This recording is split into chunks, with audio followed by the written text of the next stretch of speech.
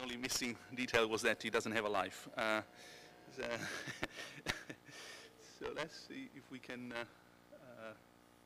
put the slides on, please.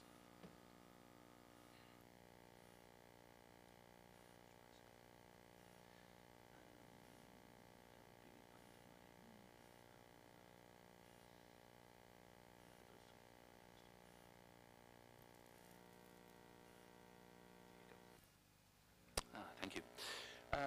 As you can tell, the title has changed slightly, and that's because it's work in progress. The second thing that I need to confess is that I thought this was the right opportunity to use the Infometrics Institute as a sort of therapy group, because I have a lot of pain to share.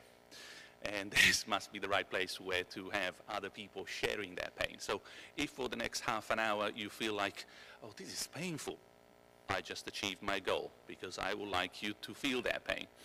Now, to feel that pain, you need to be ready to sort of be astonished, I hope, by something very simple. So that's the second warning. If you feel pain, that's okay. If you feel that what I'm talking about is way too simple, that's okay too. It's the kind of pain that you feel when you hammer your finger. It's simple and it's painful. So the next slides are the hammer, and I hope you will provide the finger. So some of you have in the past discussed, not just with me, whether information should or should not be considered truthful in and of itself. Just forget about that for a moment. Just consider that for the next half an hour or so, whatever information we're talking about is true information. If you are like me, you find that utterly redundant. If you are like other people, you like to be told that it has to be true. Whatever it is, whichever side you like to sit on, just consider that whatever information we're talking about, it's true. It's just the way the world is. And make it simple. No Kantian, no skepticism, no get here, no nothing. That's the way your mom understands information when you tell mom, Mom, that's the way it is. Okay. So that's the first warning. So with that in the background, well, suppose Alice, and that's what Microsoft provides when you ask about Alice. Suppose that Alice knows that something is the case, that P. And because she has these two sort of qualifications. She's informed that P, in other words, she holds that piece of information. And again, if you like to be told that that's true, that's okay. So that she holds that true bit of information. And she can provide some kind of account on that. And we can spend the rest of the week discussing what that account means, justification, explanation, warrant, you name it. I'm not interested. Whatever it is that satisfies your particular needs on their side, just put it there. So suppose that that's okay. You don't have to agree with me. You just have to be on the same page. So suppose that that's the case. She has the information and she can answer questions about it. Now, that's the pain I feel. What happens when Alice is also responsible for the way things are, for the way the system happened to be? P is about system S, and actually Alice put the system in that particular state. Now there are lots of examples here. Alice could be God. She says so, it is so. She could be Conan Doyle. She writes that Sherlock Holmes never visited Rome, therefore Sherlock Holmes never visited home. She is the one who actually puts the sugar in Bob's coffee. She knows that because she put it there. Many examples. She's the one who baptized Bob. No, she knows that Bob's name is Bob because that's the way she did it. No, she said this child is it's going to be called Bob. So all these are cases in which the system S is modeled by P, and well, she knows that because she made it so. So what's the information analysis of this maker's knowledge? This is where the value starts kicking in. It will be clear in the following few minutes, but basically is what's the value of some kind of information when you have different agents in front of you? And one of them is Alice, the maker of that information, but other people, other agents, are not in the same position. That's why it gets a little bit more complicated, but not much. This is just a sort of a fancy way of saying something elementary, as I show you in the next slide. So we have a particular system that change states, call that transition states. Transition is useful, so then we can get a T for that. Alice is the maker, is the one who actually makes the transition happening. So she's the agent A that changes S. There's a change in the system, call it T, just moving from S1 to S2, and is as elementary as it looks. There's a message, which is not a transition. The transition is moving this watch from here to here. The message is, I'll tell you that, etc. So the message is the message M that P, whatever P conveys, namely that T, the change, has occurred. Then there's Bob. And Bob is, now the gentleman in the middle, is the observer. He actually sees that happening. He's not making things happening, he's actually sees things happening. He's the one who observes T. And then there's a third person, Carol. And again, all Microsoft icons anyway. And she's the agent to whom Bob communicates their P through that particular message. Now, because this is a little bit complicated, let's have a game. The game has to be chess, especially if your dad doesn't do anything else but play chess, like mine. So we have a system, which is a chess game. Alice plays white. The move is king's pawn move 2 steps. Mind, I have to use English to do that, but that's not what the move is. The move is like, okay? She takes the pawn and moves. Then there's a message saying in English notation, that's what it's called, E2, E4. Then there's P, the particular information that, no, the move that you actually get through that particular sort of message, E2, E4. This, Bob, let's say, is the guy who plays black, and C is Carol, the receiver of the message. She is in a different room, or she's blind. So here's the problem that I have, and that's I hope you feel at the same time the pain and the simplicity. Alice just moved the pawn. She's the maker. So she has information about T, the particular move. And she has an account for that particular move. Maybe she has a particular strategy in mind. Maybe she wants to let Bob win because Bob is her son. Maybe she doesn't know better. That's the only move that she can thought of. Whatever account she can provide, whatever justification, explanation, etc., she has it. Just that's the condition that we have accepted. So what's the difference between her information, her knowledge, 1, 2, and the knowledge that Bob has and Carol has? So what I'm suggesting in the following slides is that I'm going to defend the view that is actually 2, that she has a different account for that move and not entirely 1. Now this is where things are getting messy because I'm not completely sure, and I will share with you my doubts.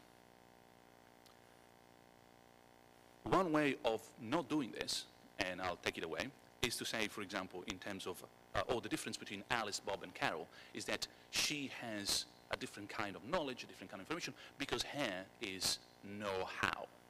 No, it isn't. It's not that she knows about that particular move because she has a particular skill and ability. It's not like riding a bicycle. So I'm not going to go down that road. I'm not going to say, well, the difference between the 3 people here, the 3 agents, in terms of value of that information, is because she has know-how, the other 2 don't have it. If Bob were in the same position, he would have the same know-how, for example, etc. So how do we distinguish and take away Carol in the first place? Well, suppose, as I said, Carol is blind, or is more likely and nicely, she's in a different room. We broadcast the game. At a certain point, Alice makes a move, and the big announcement goes out. And the logicians among us know what is happening here. No? It's a public announcement. So E2, E4 in the other room as well. Now A and B and C they get their message simultaneously through the announcement. I hope. That's at least, I'm happy to be proved wrong, but I think that announcement is the same for everybody, so that's the same information that they get, at least in terms of announcement. So it's not that makes a difference. However, A and B cannot be informed by that announcement. A, because she made the move, and B, because saw the move happening. The person who actually is informed, because he didn't have the information before, is Carol. So M is informative only for C. For Carol, who is in the other room, hears the message, she didn't see it, she didn't make the move. So we know that that's what Carol is actually like. So as A, Alice making, and B, experiencing the actual move are different from and informationally more similar than, among themselves, Carol's receiving the message that E2, E4. So I'll try to, as it were, cut that particular branch away. I like to stay on the main track, the difference between Alice and Bob. If you think that this is not enough, well, we have time for question and answers later. But I suppose that this is at least the beginning of a strategy to make sure that Carol doesn't mess around with our picture. Remember, we want to understand Alice. Now, if Bob is informed about T, because he just saw Alice making the move, then the perceptual conditions, whatever it is, maybe they're playing sound game or a braille game, other context, doesn't have to be in visual, but whatever perceptual conditions that make Bob informed, in this case reliable vision, are different from the poietic, as in Greek, making conditions that make the message E2, E4 true. You have a message, something makes that message true. The conditions that make that message true is actually Alice making the move. It's not seeing the move happening. So the sender of the message, remember that's Bob, not telling, say, Carol that the move has to be made, cannot really be informed by the message. If you add the messaging, well, once that message comes back to you, that message surely doesn't inform you. It's meant to inform the receiver. So this is, in a way, an anti-idealist conclusion. Perceiving something does not make that something to be the case. Bob's information is the sender's information. And that's why any message that comes back to him in terms of that particular move is not going to make much of a difference. I mean, I think so far you shouldn't feel too much pain, because that seems to me quite okay. I mean, it's more like cleaning the table from the messy bits. Now, if Alice now is informed about that particular move, as we think she is, she just made it, think of Alice putting sugar in Bob's coffee, etc., then the experiential conditions, the fact that she did that make Alice informed, are the same making conditions. The experience that she has is the same, very same thing that makes that move happening, and that makes E2, E4 true. Now, she's, at this point, the source of the message, the very initial sort of element that make M happen. And a source of a message cannot be informed by the message. So this is more of a constructionist conclusion. Poiesis, making, doing, and making true, the alethization of that process, are two sides of the same coin. You make something happening, and you make whatever the information about that something happening true. Alice is the source information. Her account of T, however, is different from Bob's. In what way? And now it's going to get, for the philosophers above all, I hope, simply painful. I grew up with that sort of, with those three distinctions as a kind of a first chapter in your philosophy Bible. Not because they're not questionable, but because that's the way you speak. You may be speaking rubbish, but that's the way, in a philosophy department, you talk about knowledge / information. Is it synthetic? Is it analytic? Is it necessary? Is it contingent? Is it a priori? Is it a posteriori? So I think that's what we need to do. I mean, in terms of understanding the value of information for Alice, is to go back to the first year undergraduate level introduction to epistemology or philosophical logic, and wonder, what kind of knowledge are we talking about here? If Alice knows that that's what's happening, that move, and there's a difference between Alice knowing because she made the move versus Bob knowing because she saw the move happening. Remember, the difference between this child is going to be called Cicero versus how do you know that that child is called Cicero? And anyone who has read any Kripke knows where I'm going. Well, these are the categories that should help. They should help, but they don't quite help, and that's the painful bit. So Alice's information about T, remember, she's the one who actually moved the poem. I mean, it has to be synthetic. It can't be analytic.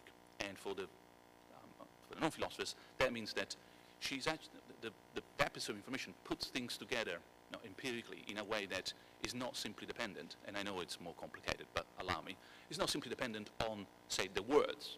It's not just that Alice knows that a triangle has 3 sides because that's what triangle means. It's not just because bachelors are married because if you know your English, well, that's the way we use bachelor.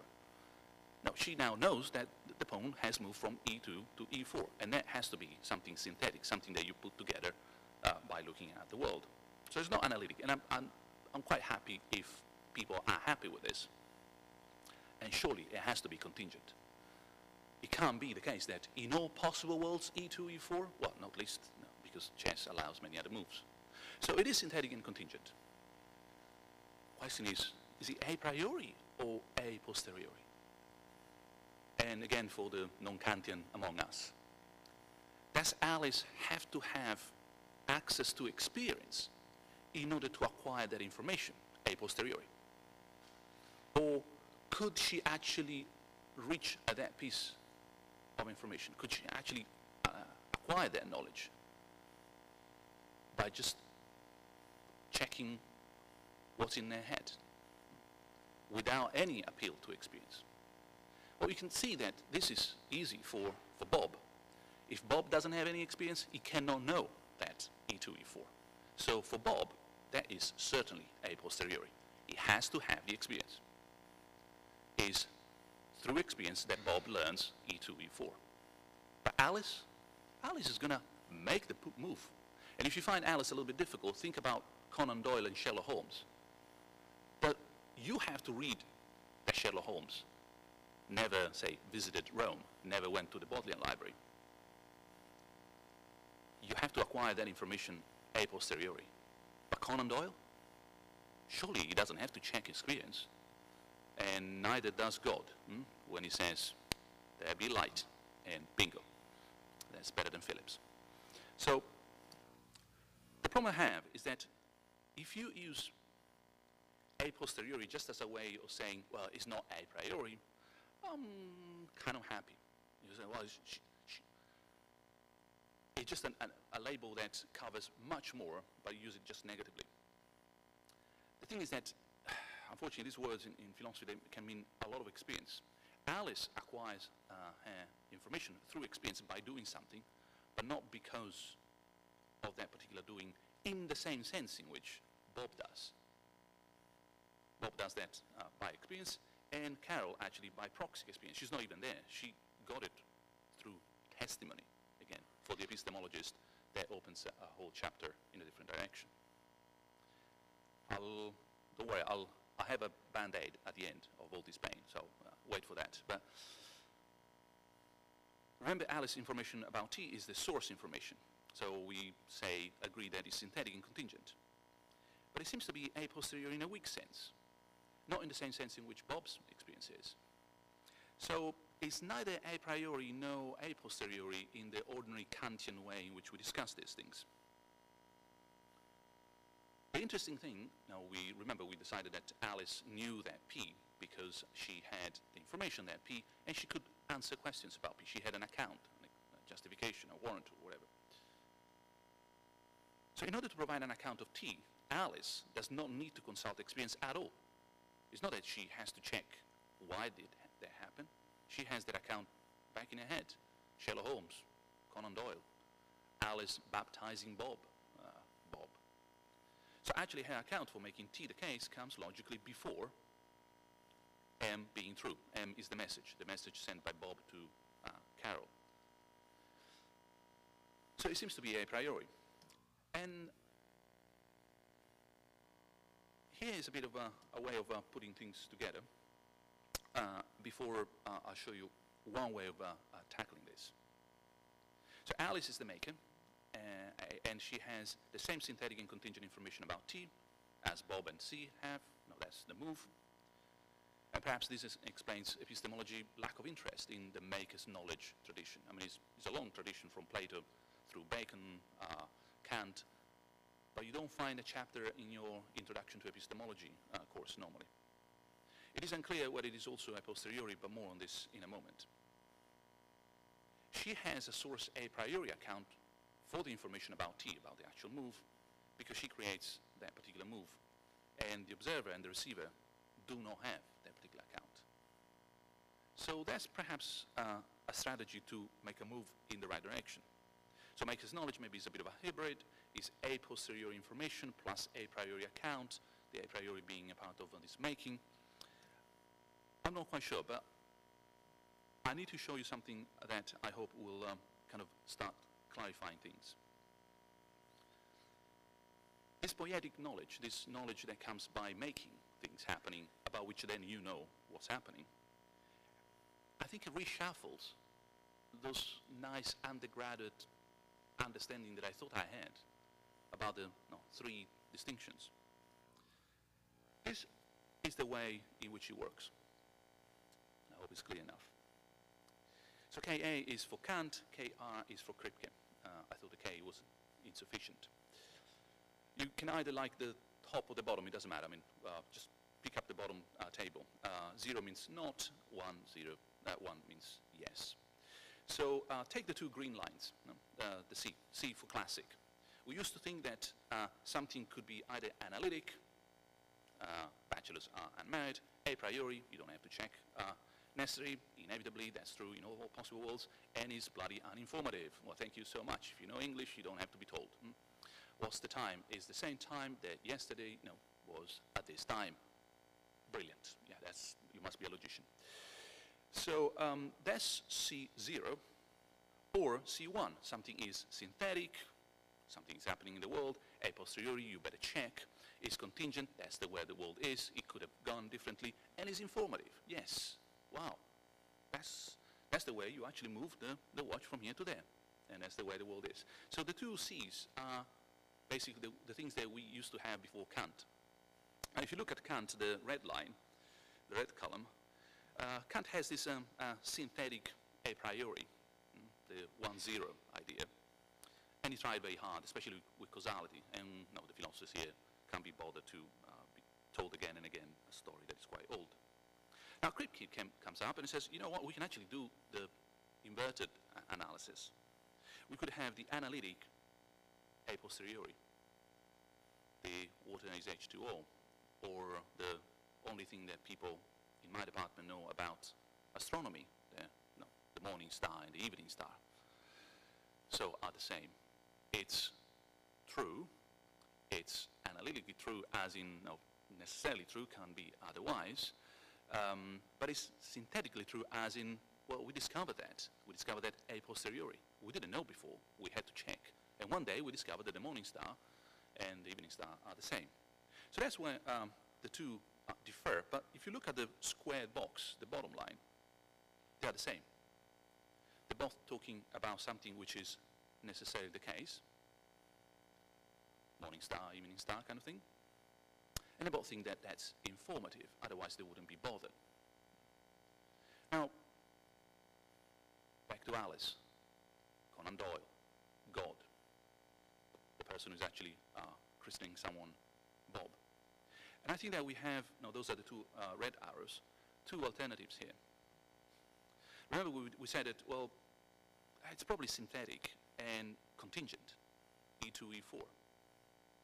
New piece of information about the world, contingently so, could have been otherwise. But what is happening, and that's the final sort of, possibly the only message I want to convey today, is when I was an undergraduate, when Kant was writing, when Kripke was writing, we thought about the agent is based on the view that all this is happening with that Cartesian nice guy in front of the fire. It's a single individual. And for that individual, it doesn't matter. I mean, it could be the universal agent, humanity, you name it. But once you have Alice, Bob, and Carol, you have a multi-agent system. That piece of information in front of you has different values for the different agents. And to someone who actually made it true, surely it doesn't have the same value as someone who saw it happening, as opposed to someone who actually heard that it did happen.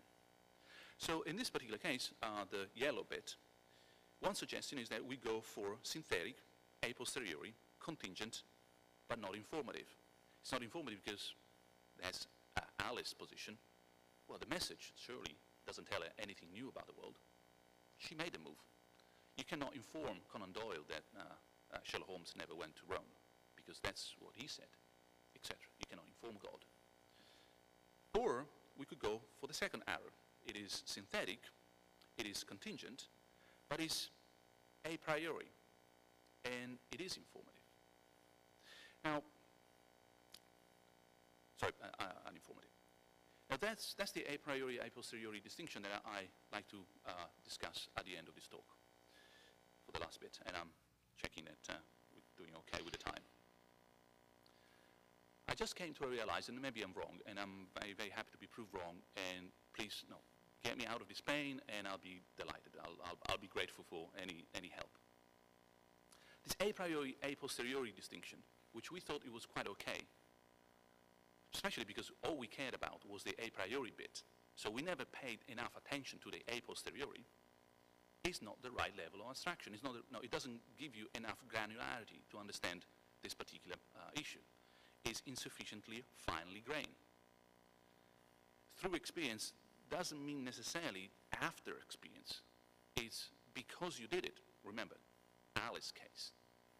And not just because you saw it happening. And surely I would like to have a tool here that is a bit more flexible. So one thing that we could try to do is to wonder, to wonder about the, and I borrowed this from the logicians, the priority of that particular information, as in a priority or a posteriority. Forget the first half, just the priority of that information for whom? In other words, how do you acquire that information? What's the priority of your piece of information? And if you are a Kantian, you have that dichotomy in mind, a priori or a posteriori. If you're Kripke, you have that dichotomy in mind. But if you follow what I've said, you should find that dichotomy unsatisfactory. So I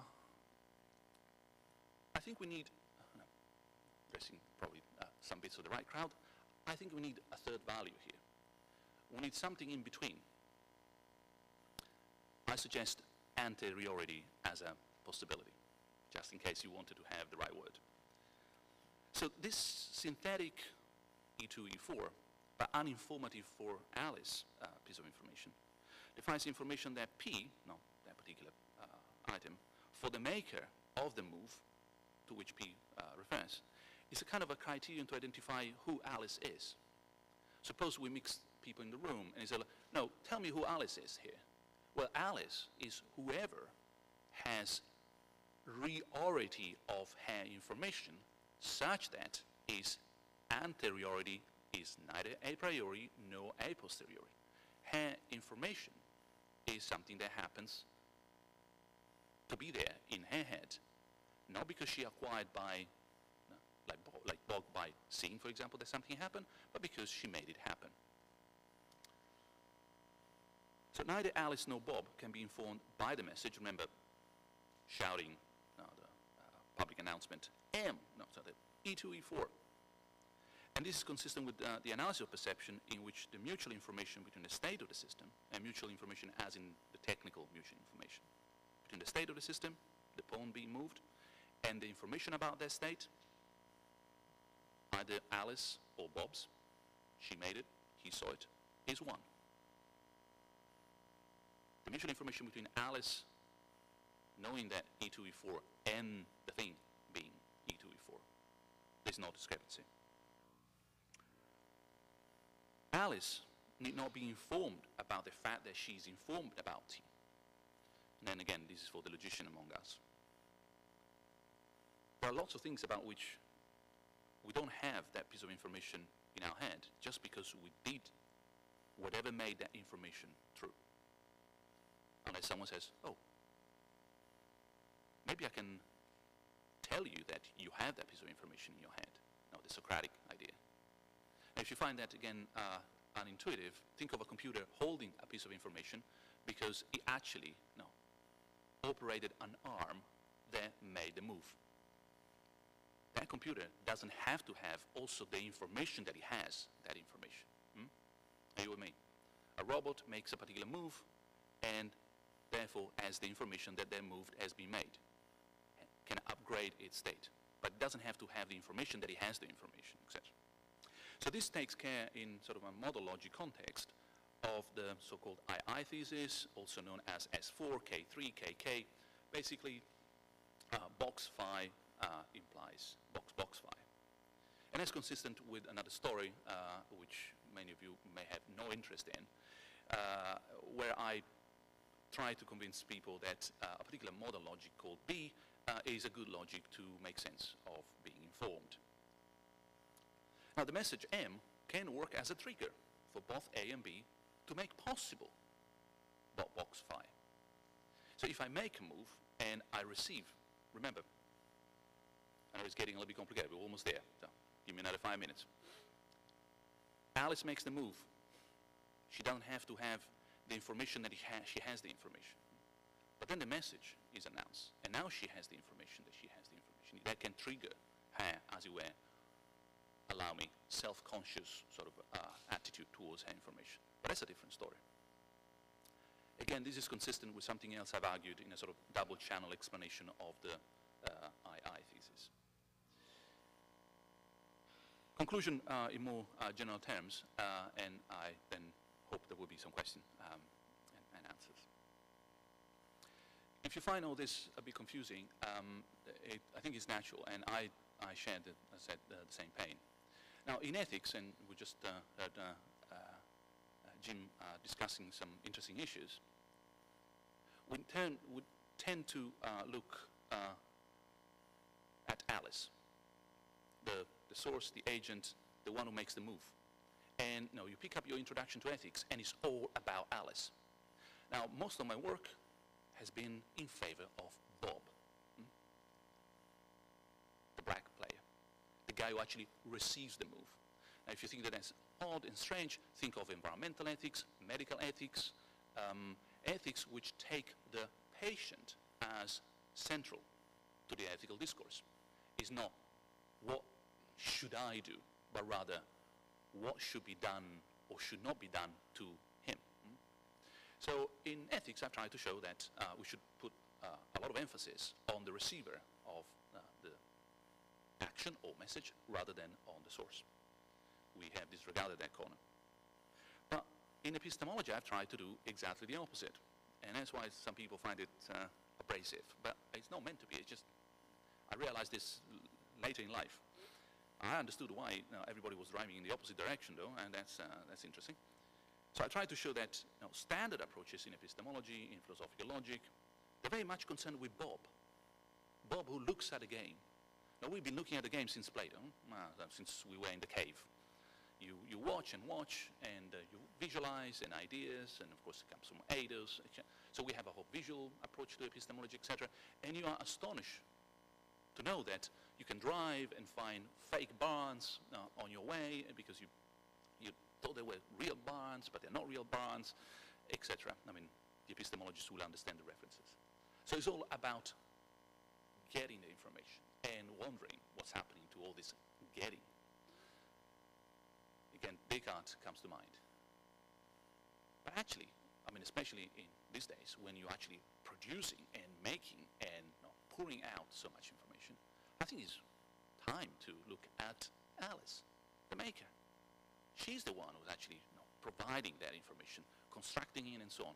And she has, contrary to what Plato argued in the past, certainly a different and perhaps, I would say, a better knowledge of that piece of information, as opposed to Bob, let alone Carol.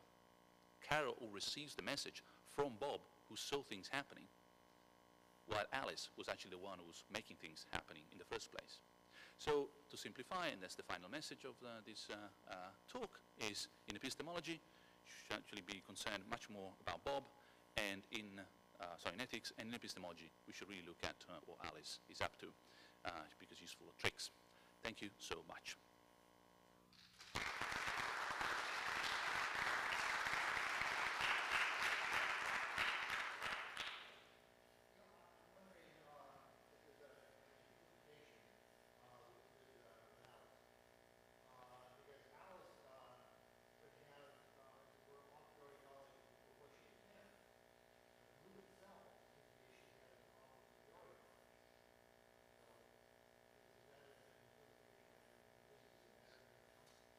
Yes, I think that is a serious difficulty. In other words, how does she really acquire the information that the move, for example, has been made? Maybe she's dreaming, or maybe she tried, but maybe she misunderstands chess or whatever. That's why I make it conditional on, suppose that she actually acquired that information. Now, the acquisition of the information, I agree with you, it has to involve experience. I mean, unless the experience, the actual moving of the pawn is there done successfully, she cannot have the information that she pretends to have. But it will be, the thing is not, that I believe that's the important step, is to compare this to what happens to Bob. So it's not just, well, she needs an experience, therefore is a posteriori. Because the kind of experience that she needs is different from the kind of experience that Bob has. Bob has the experience of seeing something happen. It's a perceptual, not passive, or whatever you want to call it. In her case, suppose we have the message, E2, E4. Bob would have to have some kind of perceptual, epistemological access to the system in order to know that. She would simply look at you and say, I know, I made it. Like, someone walks into the kitchen and Alice puts sugar in Bob's coffee. Bob needs to taste the coffee. That's the only way he will or will not know whether the coffee is sweetened or not. Or he could ask Alice. But he has to have some experience. She doesn't have to have any access to further experience to know that there's sugar in the coffee. I'm happy to be told that there are skeptical scenarios, get your tricks, and so on. And suppose we take them on one side. The problem that I perceive is not yes or no experience. It's more what kind compared to Bob.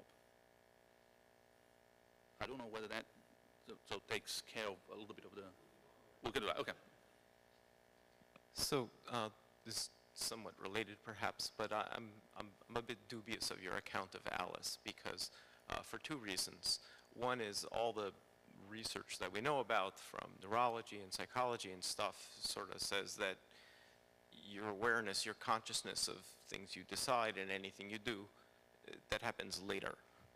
So I mean, this isn't like a special case, it's just the normal thing that when you're going to do something, you become aware of it,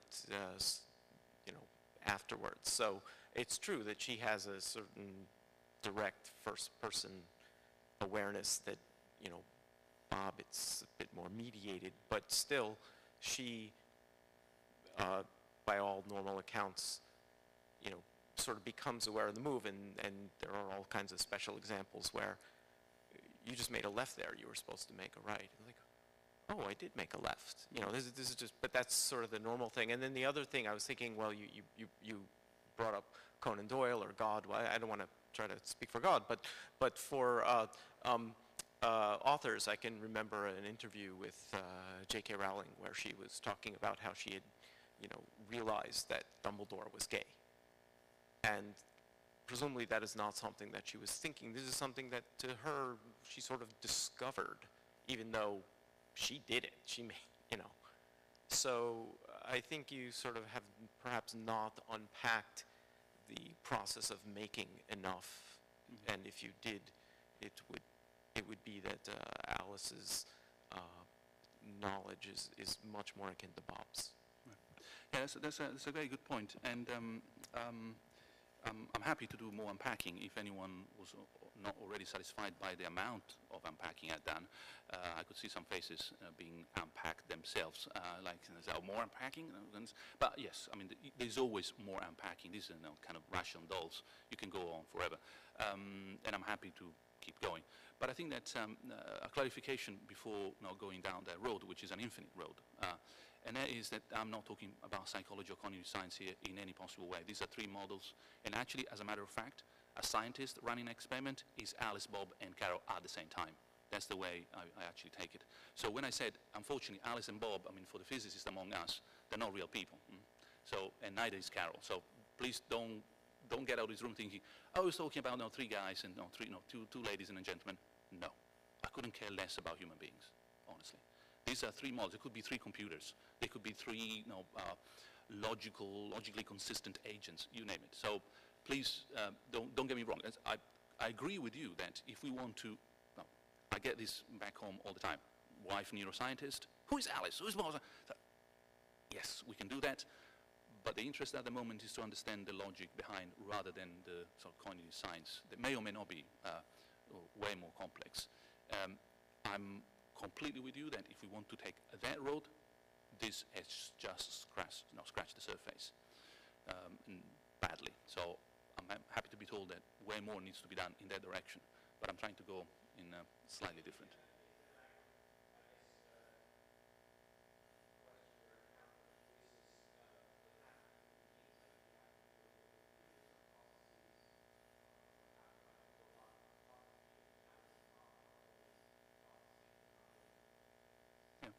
Well, in that case, I mean, all I'm saying is that Alice, the computer, holds that piece of information in a database.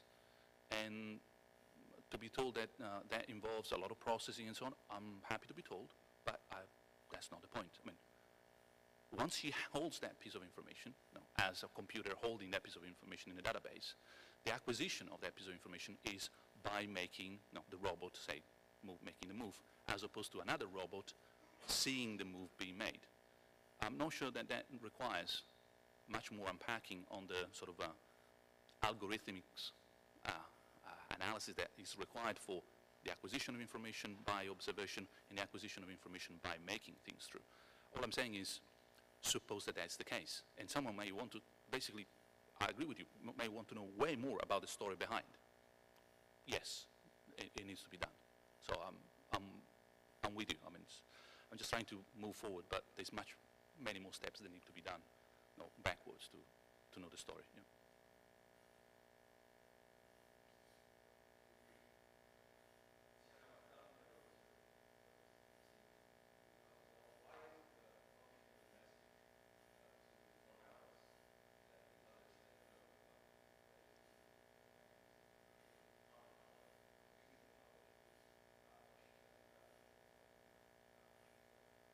So why the message is not a mechanism to create common knowledge? Yeah. No. Yes. No. I think it is. Sorry. Don't. If I said something that pointed in the direction of saying that it doesn't, wrong. It does. And actually, I don't want to conflate questions, but I think that precisely because it generates common knowledge, that it's the first step towards an explanation of the KK or II kind of axiom. So I think that it does, but it does in a way that basically is not interfering with the first step when, before the announcement is broadcasted, and therefore the generation of common knowledge, what Alice has in a, say, database as a piece of information is such that the broadcast will not put that information there. It would put, for example, information about the fact that now Bob and Carol know. Absolutely, yes. So on that, I don't think there's any problem.